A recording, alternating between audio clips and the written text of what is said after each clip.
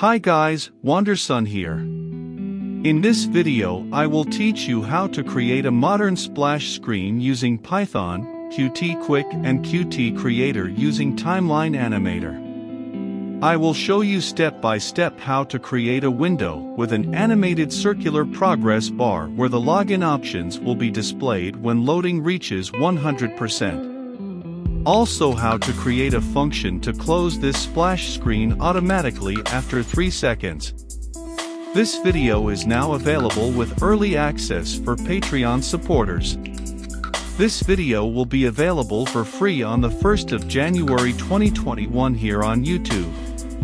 Thank you all Patreon supporters. See you in the next video.